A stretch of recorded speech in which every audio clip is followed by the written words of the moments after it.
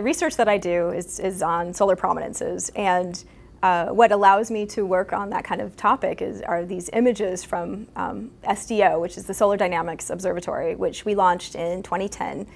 And so that particular project as a mission has been most exciting for me because we're getting unprecedented images, high resolution, high spatial resolution, high temporal resolution, which allows me to look at these things that happen on the sun, these very dynamic phenomena that end up erupting.